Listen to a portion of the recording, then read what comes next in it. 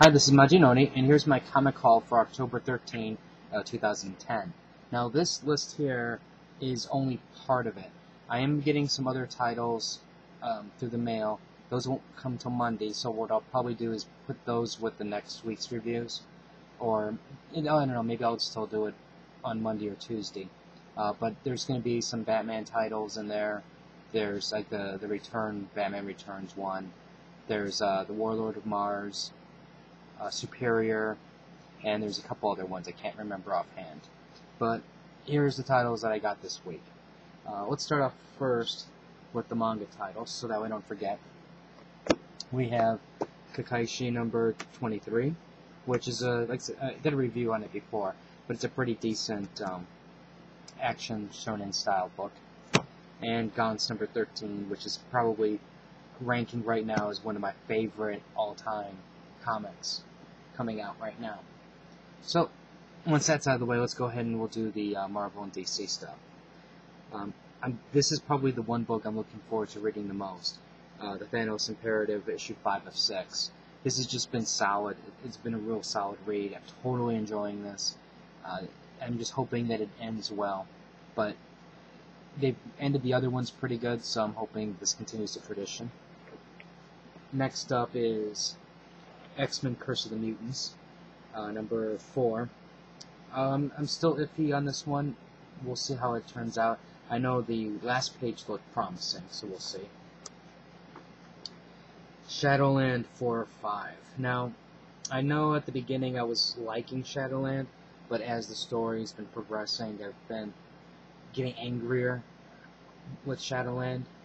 We'll see what happens in this one. I do know that there's a guest star in this, which is in like 16 other books right now, so we'll see how that is.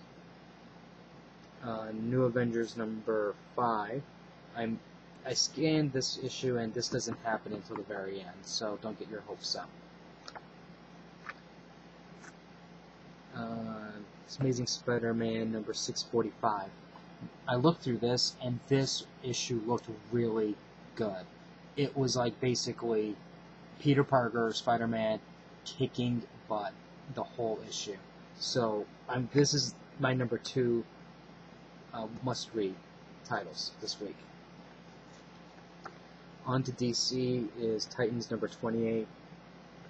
I was not going to buy it, to be honest with you, but I decided, well, alright, what the heck, I'll just get it. We'll just see how this one is. Batman does guest star in this.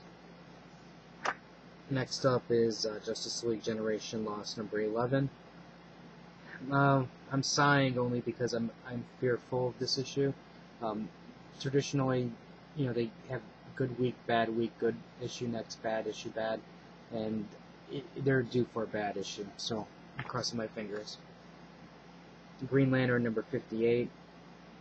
I'm kind of looking forward to reading it, but at the same time, I'm really growing tired of Green Lantern, and that's only because of burnout. Just so much green and lanterns and burning out. Next up we have Emerald Warriors number 3.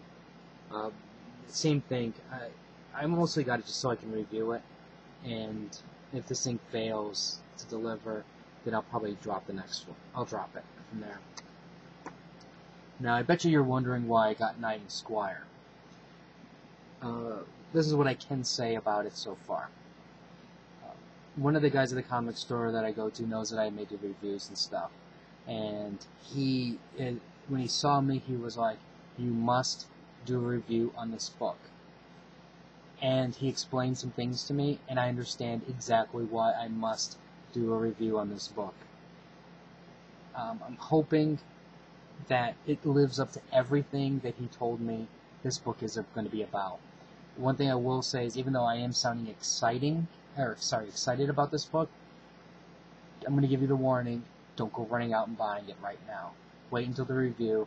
I'll try to get this review up quickly, so this way you'll understand exactly what's going on with this one.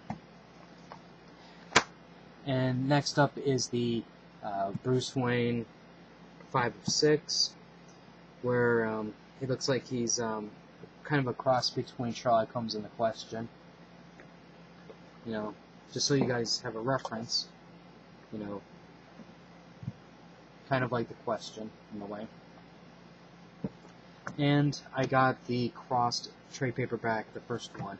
My comic store is having a customer appreciation sale. Today was 25% off, and Saturday was 50% off everything. So I should have waited to buy this one at 50% off, but I didn't want to A, forget, and B, run the chance of it selling out. I am going to go back though on Saturday, and there's a couple trades that I'm thinking about buying for 50% off, definitely. If you have any comments or questions, just let me know. Rate the video up or down, let me know what you think.